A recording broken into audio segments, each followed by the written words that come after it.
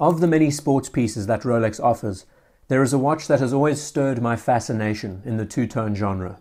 A watch that the community has gracefully named the Root Beer, one that has great ties to the 70s and 80s. A watch that I believe is one of the most exciting pieces that the family makes, but also one that is divisive and not appreciated nearly enough. We saw the introduction of the GMT Master alongside the Submariner. These two watches went in completely different directions but were built on the same platform, each using a turnograph-style bezel, a beefy oyster case, some with larger crowns, some with luminova bezels. As a watch, the GMT line has always confused me, especially as we see just how it appears alongside the Submariner nowadays. The whole intended purpose of the GMT was to be a watch made for travelers who could now embrace the elegance of air travel. So using a sports watch platform seems rather strange. At least in my mind, the GMT should have always been a watch that used more dress elements in its makeup. If we had to go back in time with the current lineup of pieces that we now see, I strongly believe that the Sky Dweller would have replaced the GMT as the iconic watch for that purpose during the time. If we remember just how popular Datejusts and day dates were back then, a watch like the Sky Dweller would have fitted perfectly in that genre. But I digress. The key reference that cemented the GMT line was the 1675, and with the watch as a base plate, the 16753 was a model that introduced two-tone to the GMT Master. For the 70s and the 80s, it was a watch that was perfectly suited for the time period. And the primary model was fitted with a black dial and a black bezel. Even to this day, we find variations of this piece, seen in the 90s era GMT Master 2, reference 16713, and the more modern, most recent 116713. These watches all have that allure of steel and gold, and what separates them from the herd is that they are very understated and make for excellent everyday watches with the black configuration. And a watch like this feels more in line with the GMT as a more functional dress sports piece. But in tandem with the introduction of the two-tone 16753, another model was released, one with a brown bezel and brown sunburst dial. Within the line we saw two variations of the bezel, one that was fully brown and another that was half brown, and the other half a more caramel colour. And it was a watch that became well favoured at the time. But nowadays, comparing the two models, as is normally the case, the simpler, more discreet option tends to always transcend the time period and manage to age more gracefully in the eyes of the majority. Many find the GMT root beer of the time to look garish, a symbol of its time. And even now, looking at it with its patina, two-tone bezel, it resembles the colour of sepia and immediately evokes the feeling of a different time. The watch was phased out, remained dormant, and became a watch that many enthusiasts bought as an avant-garde watch from the Rolex family. Then, we were all surprised a few years ago by the reintroduction of the Root Beer GMT Master 2, reference 126711 CHNR, a model that uses rose gold as its contrasting metal and has a much more toned-down look in comparison to its vintage counterparts. So before looking at the different generations of pieces in detail, here is why I believe that we should all observe and consider the Root Beer GMT more as a watch. Today we take colour for granted. We now have the ability to choose whatever colour we would like for any product, and watches offer you pretty much any colour in the spectrum. Keeping with the Rolex family, we have greens, blues, grapes, olives, and more often than not, black and white variations. Then we have spot colours of reds, blues, yellows, golds. The list goes on. But the colour brown seems to be one that is not favoured by the majority. The choice of black generally is considered and is chosen as the best.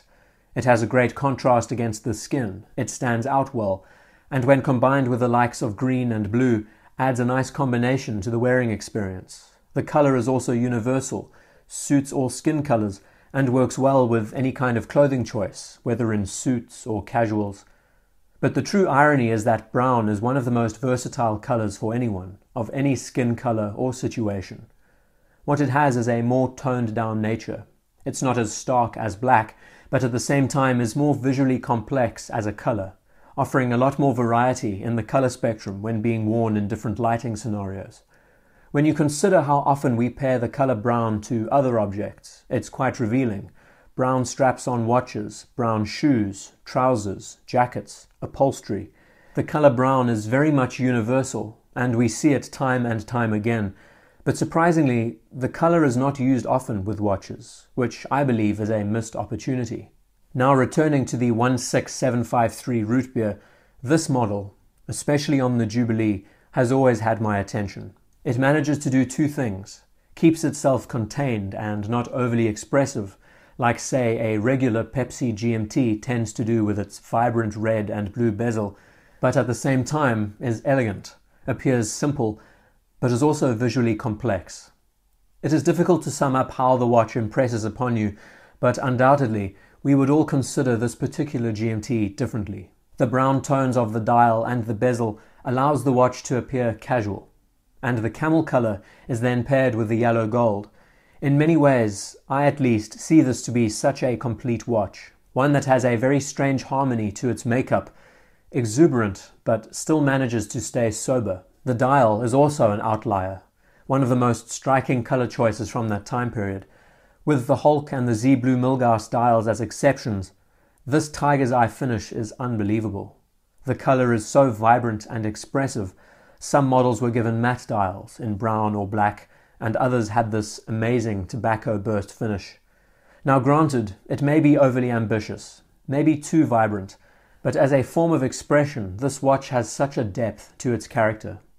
It feels so typical of its time period, but stepping back and looking at it now, there was such an innovative approach taken to try something different. I can just see this watch pairing so well with a brown leather jacket today. And the colour, I should emphasize again, really seems to resemble the word vintage better than many others. We move to the present day and the release of the newest Root Beer GMT pieces. I honestly feel that they are some of the best releases from the family in a long time. The watch is by no means loud, bright or in your face. Instead, even as a two-tone piece, it looks very casual. Nowadays we can predict the safety measures that Rolex uses. They don't overstep boundaries like they did with some of the outlandish pieces from the 70s and 80s, like the 16753. Here we see the use of another black dial, a black bezel with a touch of brown, but one of the best moves was adding rose gold to the combination. And the best reasoning I could come up with is complementary colours. The soft browns and coppers create such a clean harmony that then combines with the steel and the black finish. There is a lot of depth to the watch's colour palette, and when we consider that most of their popular sports pieces nowadays are either quite plain or contrast greatly, this Root Beer GMT seems so natural in the way it presents itself. The watch also pairs well as a fully rose gold piece, but the two-tone finish seems much more approachable. There is this regality that it has that I haven't seen with many other pieces in their current sports line. So as a complete watch, I believe that it would work excellently in any situation. It would work well in casuals or in a suit, but in its modern format, it is a watch that has a greater emphasis on sport than the older generations. What could this watch have done to it to improve its stance? I have a few suggestions. The first, I'm sure this will be divisive, but I have mentioned many times before that I believe the GMT deserves a Jubilee bracelet. Yes, I am in the camp that prefers the modern line of GMTs with Jubilees. It was always intended to be a more dress alternative watch to a sports piece like the Submariner, so as an option I would suggest this watch be fitted with a Jubilee to harken back to the older references. But in its current state, this watch does look fantastic on an Oyster, and maybe the Jubilee would dress it up too much, taking it a bit too far and making it less practical as an everyday watch. Another addition would be to follow through with the colour brown and use it on the dial. A darker gloss brown finish instead of black would help differentiate the piece even more from the current lineup, and I believe would also add more depth to the use of colours on the piece. But again, in its current state, it does seem to have a stance of its own. With most watches, I'm resolute with adjustments and changes, but this watch has me thinking through them. So that tells me that this watch, in its current form, has an impact on me in some way. And I will admit, this newer generation of Root Beer GMTs has me more interested than with the rest of what Rolex offers with their sports line of pieces. Bringing the old and the new together, it's surprising to see Rolex dip back into its past and use such references for their newest generation of pieces, and seeing them both together, I am drawn to them for different reasons. Where the newest generation is simple and less adventurous, just enough to appeal to the broader audience, the vintage piece separates the enthusiast from the casual watch person. You really have to have a love for tiger's eye, tobacco brown, yellow gold, two-tone exuberance of the 5-digit reference. But as for someone like us, the enthusiasts, they make for an excellent pairing. One to be worn more often and the other to be worn occasionally. In the end, both of these pieces stir an emotion. They use colors we seldom see on sports watches, and ironically are some of the most casual-looking pieces because of it. They are also by no means the most popular pieces in the family, and I find that quite sad. At the same time, pretty empowering.